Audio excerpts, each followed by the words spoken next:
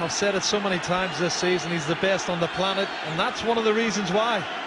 You give him half a chance. He's beaten the same man twice. He's beaten 2 or 3 others. He's left them for dead. Unbelievable balance, strength, skill, ability. He is the best. What a goal. Second of the game, ties it up for Barcelona, shows great endeavour. Look at this pass, Jarasak skips past him. Then he's got Contini, inside, outside, inside. Oh, it's just amazing. He's a one-man show at times. But that's his 32nd goal of the season. Or is his 33rd? He's got 2 in this match, yeah. It's his 33rd. 24 in the league. Drifts inside, teases it up. Great catch from Roberto. I'm still trying to work out why Ibrahimovic is not at the far post instead of Messi, if you're going to put a ball like that in.